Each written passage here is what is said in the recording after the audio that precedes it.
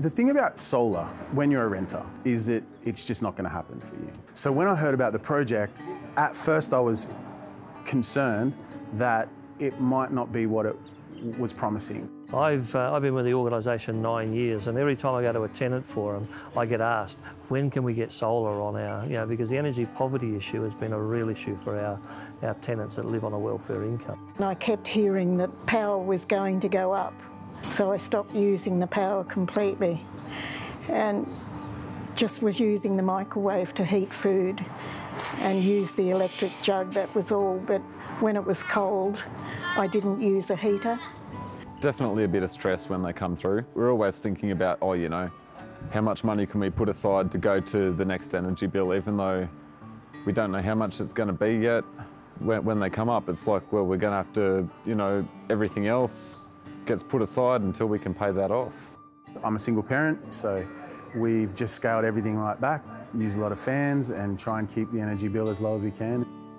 The idea was, let's see if we can actually again provide access to solar to some of those people in our community who could most benefit from it. And in conjunction with North Coast Community Housing approached Office of Environment and Heritage. They were happy to be involved and actually participated with a grant, which was great. The expected impact for a tenant is about $420 a year saving, which is enormous. A lot of the tenants have just their eyes have widened when they've heard that figure. Like, for them that means all these other bills could be paid. So that's a really positive outcome for them.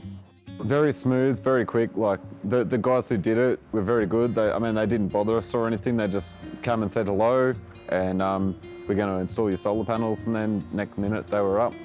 So financial benefits aside, having the panels on the roof, it's also a feeling that you're not just a sort of a substandard member of the community. It just feels like I'm more stable here, I guess, and that comfort I think that it represents is quite large. When I got my bill, I was very surprised.